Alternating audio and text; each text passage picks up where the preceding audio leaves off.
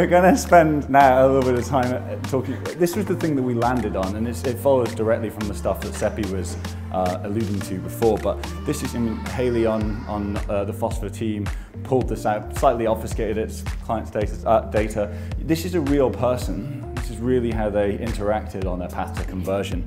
I mean, there's like 15 different direct visits, 4 independent affiliate touch points, you know, multiple social interactions. They were followed up with by display campaigns, and then at some point bought a pair of socks. So how do we attribute the credit for that pair of socks back across this touch point and enable a marketer to go and do something different with that information? Particularly when most of them see the customer journey like this sort of huge scatter of independent silos. Those 7,000 marketing technology solutions Seppi talked about, all contributing to the problem.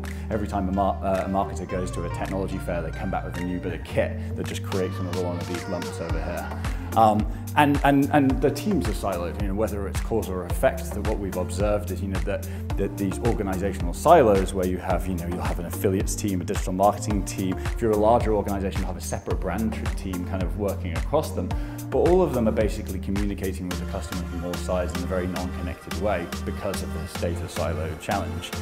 And then the real final one, and the real sucker punch, is everybody claiming credit for the same stuff. So they're all pushing from all sides. We work with businesses who say that they regularly report something like 200% of conversions to their CEO every week. So every week they'll say, we made 200% what you think you're looking at, all by all independently claiming credit for the same stuff. So it's quite clear there's like a significant challenge that comes from this data silo issue, and one where we can help them get better.